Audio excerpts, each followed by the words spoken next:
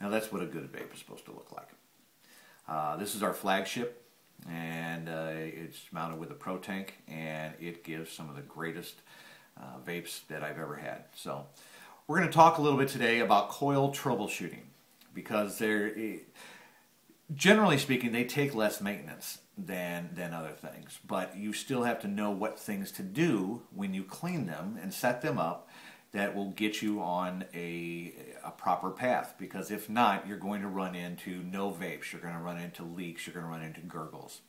And how do we take care of that? So this I brought out because I wanted to show you, if you look really closely, between the tank and the body itself, you see there is actual space between there. You see a little better now. And there, as I tighten it all the way down, you'll see that it's fully seated, but there's still a gap in there. That all that is drawing air. Air is the lifeblood of vaping, and you need to keep it coming and keep it coming smoothly. So, T3S. Probably takes a little more finesse to keep going, but if you know the right tricks when you clean it, it's just a 1, 2, 3. So we'll start here with the T3S. T3S, you have the tank body, you have the base, and with the base you have 2 separate O-rings, and then you have your coil. So on the coil, it also has an O-ring here.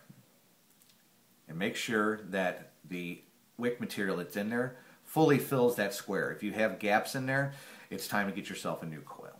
So, in transportation and shipping, all these O-rings have a tendency to really settle in, and when they've got pressure against them the entire time, they're going up in planes and down in planes, and even during use, you need to stop when you go and clean this and you set it up again, and for lack of a better phrase, refluff those O-rings and make them stick out again. So, on the coil, let's start there at the base. Got a brand new coil here.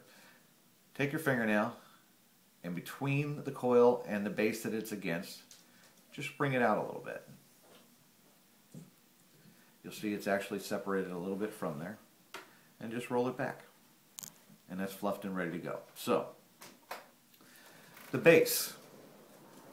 Let's start with the base O-ring here. I'm going to get this one up. We're going to take this top one right off there, set it to the side, don't lose it. Then we're going to pull this O-ring off just like we did the other one. Rub your fingernail in there. This one's a little tougher, but once you get it started, you generally can just roll it off there. Generally. There it comes. I'll show you why that sticks in there. I'm just going to take it to the edge right here. You see the diamond cut base part with the holes in it. Those are air holes that bring air up into the coil and out through the mouthpiece. Then you have a little edge that's sticking out there, and then the threads. This O-ring has a tendency to settle underneath that edge there, and especially after it's been screwed in completely for long periods of time. So, you want to take that, pull it out, and just put it right back. Now, you can put it all the way back to where it's supposed to be, all the way against that base. I have a tendency to leave mine off a little bit if I can, but you see it sits much fuller inside there. So now we're going to move on to this edge right here. And you see that there's also a little lip inside that where that other O-ring sits. It too has a tendency to settle inside there. So let's put this back on here. And you notice that this is a flat-shaped one and not a round-shaped one. Here's why that's important. When you put this on, take your fingernail, and again run around the edge. And make sure that that flat piece of the O-ring sits flat against that ledge. And that's how it should look before you put your coil in and before you put the base in the tank. Coil's already been fluffed. This has been fluffed and reset. Get your coil inside. And you see that coil, actually I don't even have it, that O-ring on here, I don't even have it set in there all the way. I'm going to let it do itself and create a tight, tight seal. Nice and tight. You're not going to over tighten that one. Your favorite Pythian liquid. This is our latest flavor, Cuban cigar. It is hearty, to say the least. Filling your tank. Now, I did take both of these and dip them out in my bowl of alcohol and then just let them sit on a paper towel for 20 minutes, shake them off a little bit at 10 and let them sit another 10. And it cleans off anything you might ever have in there. As long as it's dry, you're not going to have an issue when you're starting.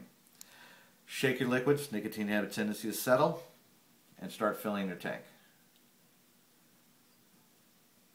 T3S tanks, CE4 tanks, all of them. I'm a big believer. Fill them about 3/4 of the way.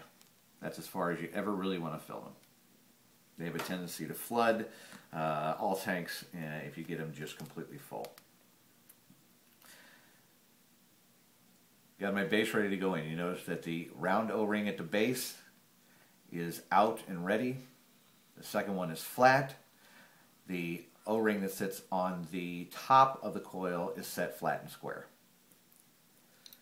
Into your tank, nice and square, and start it in. Now, again, metal to metal, always hold that. Helps you avoid cracking your tanks, especially on the CE4s. And just till it tightens, and that's it. You'll know, because it won't go any further. That's as far as the screws go. Nice and tight. All right. Let it sit for a minute. Let the coil saturate. While you're doing that, I'm going to put another little reminder here about always cleaning your battery. This is where 90% of problems come into with people, is not cleaning that post on the inside there.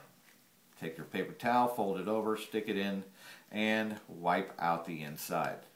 Every time you clean, every day you should clean. You see what it comes off of that?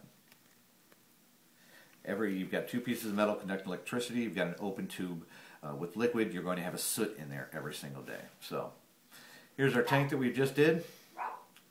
And it seems it doesn't take very long to saturate. You put these on, always grab metal to metal.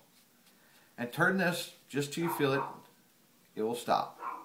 And once it stops, then you've reached the end of those threads. Now, back it off just a hair. That creates more air to flow up through the base of that, up through the coil and out the mouthpiece, creating a stronger vape. So, I always like to fire it a couple of times. You hear it, you check it, you see that it's active. And the firing of that draws the juice into the coil, helps saturate it.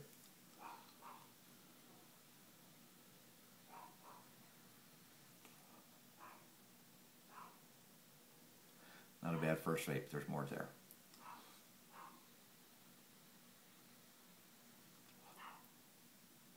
And still more there.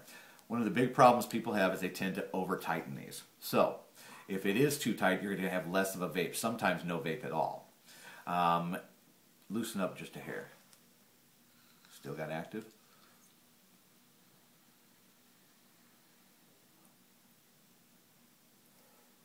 That's getting better.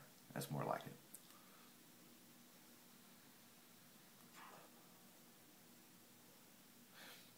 Getting better. So, overfilling it. That will flood the tank. Screwing it on too tight will block off the tank. When people hit it, a lot of times they tend to hold here and wrap their fingers around this. You do that, you're cutting off the vents, these little holes in the diamond cut part, to get air into the coil.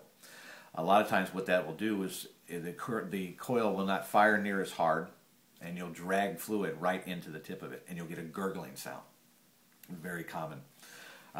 Take your paper towel again, fold it up. If you have a gurgling in there, right in there, move it around, and you should have, and we don't have any in there, but if you have oil in there, it will be on that, and you'll be able to see it pretty clearly. So let's try this again.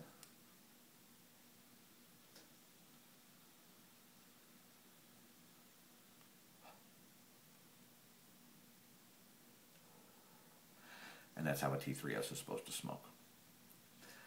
As always, if you have more questions, email us, info@PythianVapors, and we'll be glad to answer any questions we can. Other than that, just keep it clean, keep it, start from scratch, and you'll have a great vape. Thanks very much.